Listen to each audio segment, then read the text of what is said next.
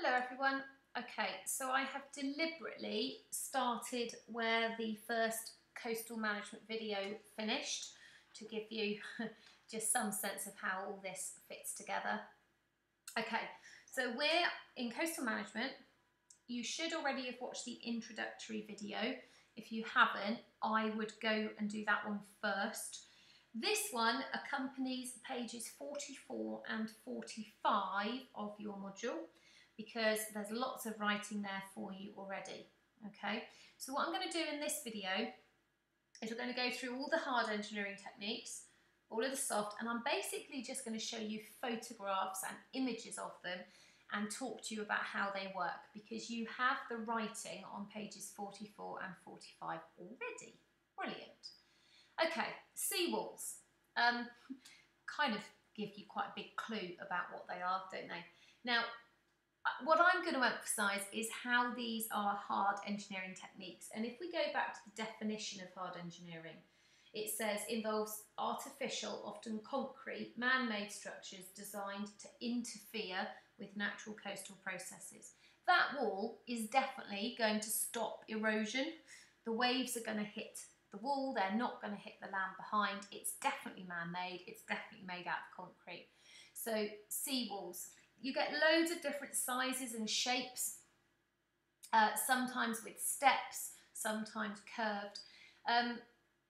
They're very expensive. They're brilliant, they work really, really effectively, but they are very, very expensive. And you need to obviously slightly alter your seawall depending on your particular stretch of coastline, whether you need to allow tourist access. Most of them have a slightly curved nature, and so the idea of this one here is if a wave hit that, the curved shape makes the energy deflect. It sends the coastal energy, the wave energy back out again, and there's often some sort of sense of that if you have a straight one. If you have a sloping one like that, then it's slightly different anyway. Okay, so seawalls, really effective, really expensive. Groins. Now, please be careful with your spelling of these. There is a different type of groin, which, yeah, we don't want to read about, thank you very much. So, groins with a Y are structures sometimes made out of wood, sometimes made out of concrete, all sorts. It doesn't matter what they're made out of. What's important is that they are built at right angles to your beach. So these stick out into the sea, and they have one purpose. Their job is to stop longshore drift. Okay, so in this image, longshore drift is clearly going in that direction, and you can see the beach is wider here than it is here, and that's because this groin, which is made out of a pile of stones, is stopping sediment and making the beach wider. Here, clearly longshore drift is going in that direction, and I know it's hard to tell, but there's a big height difference between here and here, and that's because the groin is stopping the sediment here, and then you get this big difference. So the point of groins is to stop longshore drift, because beaches are natural coastal defences. They are really good at protecting the land behind them. It's a really simple principle. If the wave hits the beach, the land behind is protected. So what your groins do is they widen your beach, and then your beach protects the land. So these are really good. They do have to be replaced quite frequently. They get damaged quite easily, but quite a clever idea. One problem though is we know that the coast is a system, and if you're stopping longshore drift on one part of a coastline, it's going to have knock-on effects further down that coastline, because that further down bit is going to be starved of sediment, and that is a big problem. Something we definitely need to think about with sediment cells and things like that, and we'll be looking at that when we get to a case study. It has relevance to Lyme Regis, it has relevance to Holderness, and probably other case studies that you might know as well. Okay, rip wrap, aka rock armour, doesn't matter what you call it, either of those. This is rip wrap at Dawlish, this is rip wrap at Lyme Regis. You might recognise. What you're looking for with riprap or rock armour is a big pile of rocks.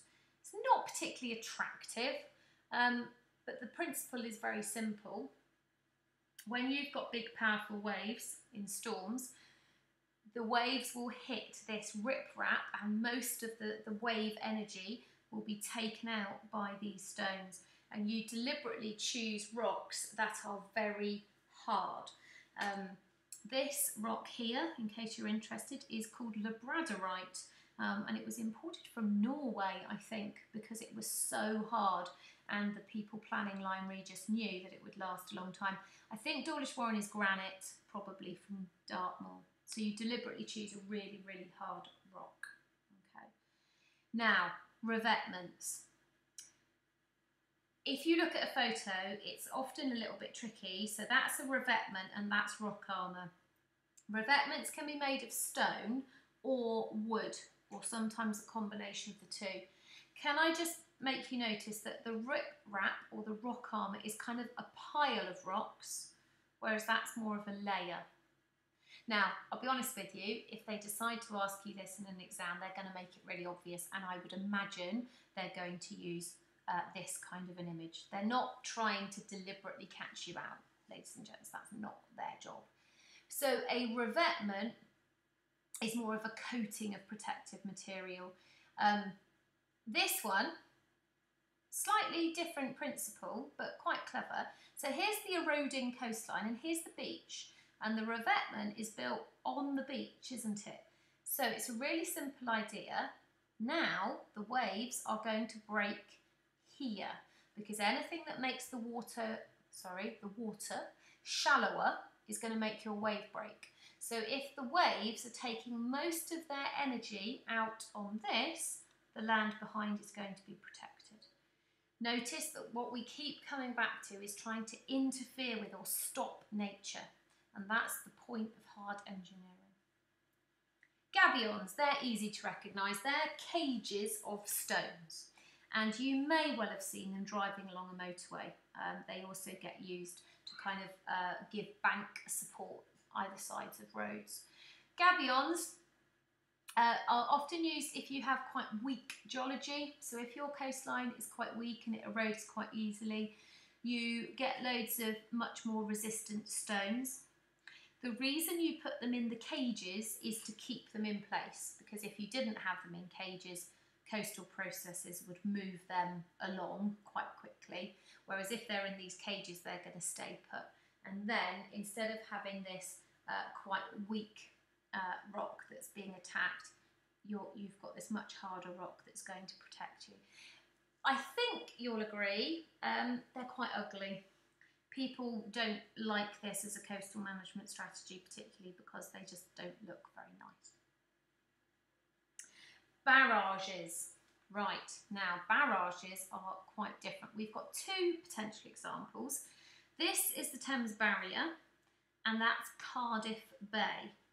Now, these are nothing to do with erosion, and you need to kind of maybe put a highlighted box around this part of the table on page 44, or a big asterisk, or I don't know, something.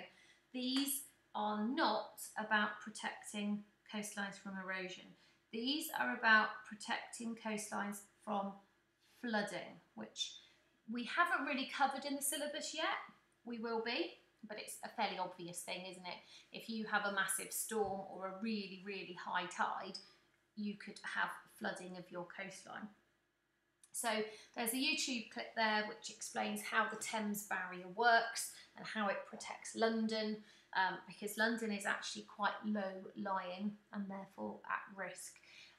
So that's one barrage. Cardiff Bay.